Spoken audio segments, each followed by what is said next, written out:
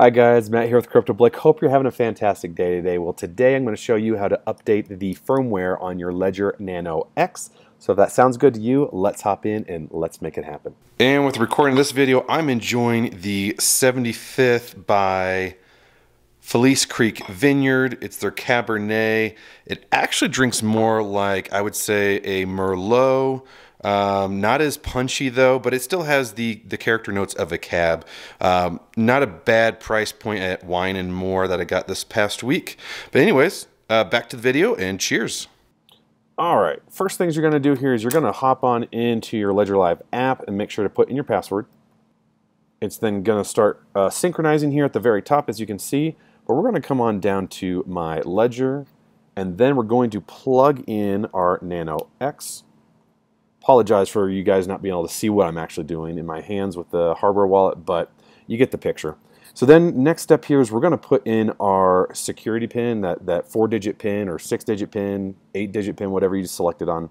And we're going to make sure we put this in correctly, and then we'll go from there. And once we put that pin in, it'll then say Allow Ledger Manager, so push both buttons on the left and the right to accept. It's then going to open up all the accounts and everything that we have on that Nano X. It will show you at the top here that currently we're outdated with 2.0.2. 2.1.0 is available now for us to update. All right, and then you could also see here if you wanted to that, oh, Solana needs to be updated. So let's go ahead and do first the firmware. Do update firmware. You're going to see all the information on what is inside this new feature. Go ahead and do I have my recovery phrase and continue. It's then going to download the update before it installs it. So let's go ahead and download it here first. All right, so now it says that we do have this new firmware installed. Toggle to the right, and then you're going to see confirm update with a check mark box at the top.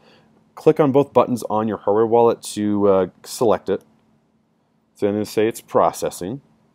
It's restarting your ledger. You're going to have to put in your 4 to 8-digit PIN that you have selected. Go ahead and do that. And then accept it. And then, just like before, in other videos I've done for you, you need to reinstall your app. So go ahead and do reinstall. All right, then go back to your hardware wallet. It'll say allow a secure connection with Ledger. Click both buttons to accept. All right, so you can see that it's now in process. It is now updating, at this case, Bitcoin right now. Ethereum will be next. I can show you some other apps that I have on this. Well, I guess not right there, not at this time. We come back here. You can see Bitcoin, Solana, Ethereum, Cardano, Polkadot. So I've got a couple of different applications on the hardware wallet that you can see what is being updated at this time. And so we'll go through every one. It's pretty fast, pretty simple, but let's give it a bit of time here. So it's got 2 of the 5. Now we're going on to Ethereum. All right, and everything is updated as you can see right now. So we've got all our different apps that have been updated. We also have our firmware at 2.1.0, and we are good to go. So you can also come back here. You can see all the different apps that you have available.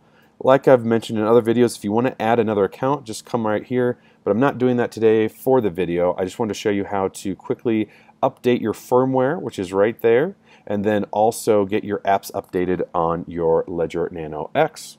All right, and that is how you update your Ledger Nano X. Hopefully that was helpful for you. Really simple and to the point. Once I get my background studio here figured out, things will be much better. But until that time, guys, I appreciate you hanging with me here as I show you how to quickly update your hardware wallet. So if you have any questions, put them in the comment section below. I'd be more than happy to do my best to help you out. And make sure to subscribe to the channel and like the video so that other people know that this is valuable content as well. If you have any questions, one more time, put them in the comment section below. But until then, guys, I will see you when I see you.